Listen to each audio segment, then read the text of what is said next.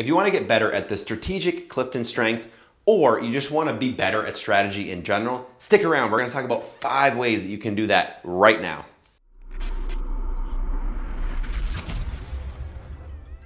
Hey guys, Jordan here, author and destiny catalyzer. I help people discover their ultimate purpose through self-discovery. The Cliftonstrengths are just one way, and a great way at that, to do that. You can check out more about the Cliftonstrengths in a video I made up here, but otherwise you don't even need to know your Cliftonstrengths in order to find value in this video. As I mentioned, we're going to talk about the 5 ways that you can just be better at strategic thinking. Let's jump in. Strategy number 1 to get better at the strategic Clifton strength is to play a strategy board game or video game with friends. Board games and video games are definitely not all bad if you utilize it to stretch your mind and to grow with what you're already good at. Take that time and you'll start to flex your brain and you'll build that strategic muscle. Number 2 is to have regular goal planning sessions. As a goal freak, I always want to talk about this stuff. But if you are a strategic thinker or you just want to get better at this, you can start with planning out what you want to do with your life and what your goals are. Get super strategic. Start prioritizing your time. Be ruthless about saying no to the things you don't want to do.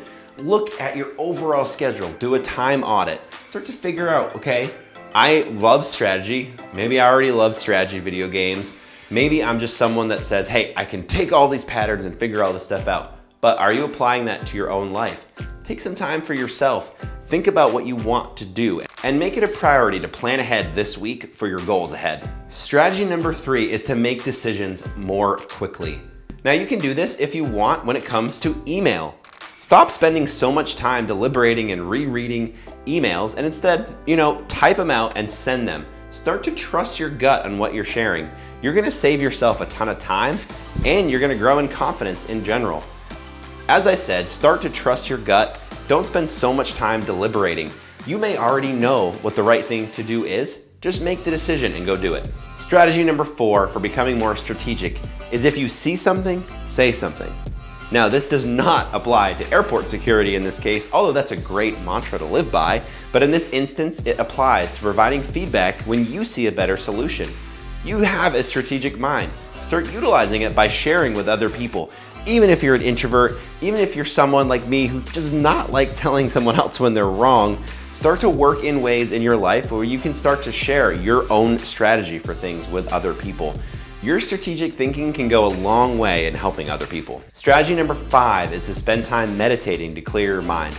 It is hard to be always strategic all the time. Sometimes you need to take at least a few minutes. And this especially works if you're just at your desk. Take a few minutes and just sit there and pause and just give yourself time to think. This is great for any strength out there. You can apply this as general wisdom if you want, but especially for strategic thinking, you need to have a clear mind and a clear brain. This is just one way to do that. Hopefully you enjoyed those lists of 5 things you can do right now to get better at strategic thinking. I want you to like this video and comment below with any questions. Otherwise, please subscribe to the channel. And last but not least, do not forget to check out my latest book, Catalyze Your Destiny. I'll link to the book below where you can go and grab that, but otherwise have a fantastic day.